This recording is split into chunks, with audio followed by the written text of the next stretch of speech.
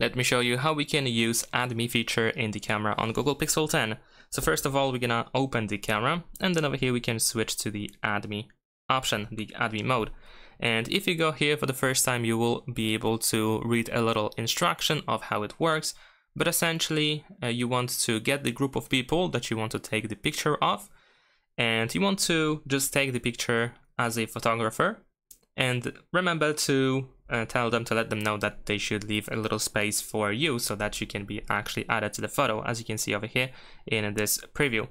So once you take the first photo, then everyone else should go away from the camera, and someone from the group should take the camera, take the phone, and take the photo of you in the left space.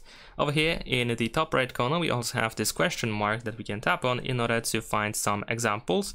So over here, let's see how it works. So first we have this group. For example, you took the picture of your family, and then someone takes a picture of you, like this, and together, when the phone combines these two photos, you should be added to the photo with the rest of people from the group.